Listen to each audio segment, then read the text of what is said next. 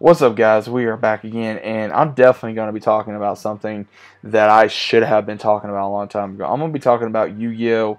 The animated series. Now, again, I only got to a certain season. Let me just be clear on this. I got to a certain season. I can't remember if it was season 4, or 3 or 4, but I kind of got out of it. But Yu-Gi-Oh! Really got me into not only the cards. I didn't watch all the others, so I'm going to go and say that now. So if you guys want to give me crap for it, that's fine. But I enjoyed this show a lot when I was a kid. When I was growing up, Yu-Gi-Oh cards, Yu-Gi-Oh show, everything. I loved it. Just I would say the second season was probably my favorite. And the reason what really drew me to this, because I didn't know nothing about Yu-Gi-Oh, and the first thing I saw. And I was like, at first, I was like, it seems this, it seems that.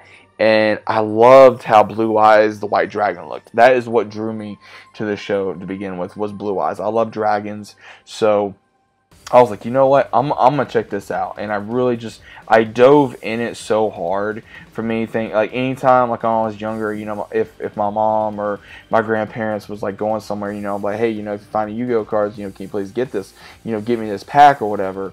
And I collected them for the longest time, man, and I really regret getting rid of it at the time, because I got rid of them when I was young, and I've been really kicking myself in the butt for that, because I really wish I didn't get rid of it, because a lot of these cards now are worth not only a lot of money, but also for sentimental value as well. And also, if you grew up with the show when it was so high, then obviously it's going to mean a lot to you. Overall, I would say the characters I really enjoyed was obviously Yugi. I like Seto, I like Kaiba, I like Joey.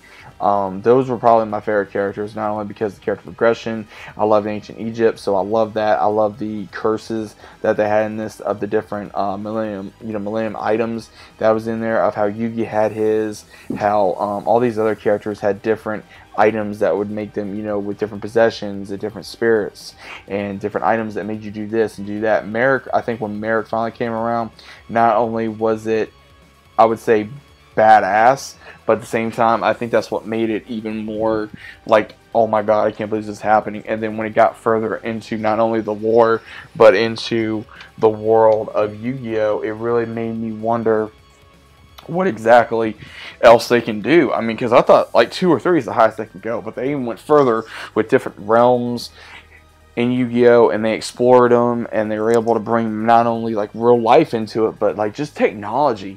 And they were able to make so many different things from like Pokemon, Digimon, and other shows that we were able to find in this show, and be able to play the card game in real life, and be able to have the deck, the wrist deck thing. I can't remember the name of it. I had that too when I was a kid. And again, I don't remember every little detail about Yu-Gi-Oh, guys, but I really do enjoy watching it. I haven't touched the cards in a very long time. I have not touched the show in a long time to be able to sit down and enjoy it. But overall, I have very fond memories of this. I may sit back at one point and rewatch it again, just to kind of relive some cool childhood memories, because I remember on the weekend, or even on some after school days, be able to watch some Yu-Gi-Oh or some of the movies. And again, Yu-Gi-Oh was one of those ones that really inspired a lot of generations, and not only card players, but also different kids and teenagers to really get into trading card games and write different stories of their own. And I think that's what really helped the millennial generation, and I would even say even still helps other older generations or younger generations still to this day.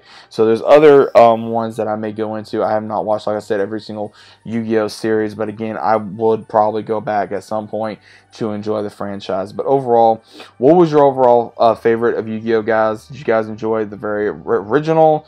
Did you enjoy any of the others? I have not watched them, so I will not be doing any series review on those unless I do. But I just want to talk about Yu-Gi-Oh for a few minutes to you guys. What was your favorite overall monster? Who was your favorite overall character? I'd like to know down in the comments down below. If you guys are new to the channel, it's about subscribing. Leave a big like on the video you guys enjoyed. I like doing this for you guys. I like going over different shows that I personally watched growing up that I remember. I may not remember every single detail, but I'm going to try to give you what experience I had when I was young, as well as also my memories and also what I think of the show personally. So that's initially what I try to do in every single show review that I do. But let me know what you guys think about it down in the comments down below. Hope you guys enjoyed, and I'll see you as always once again on the next one.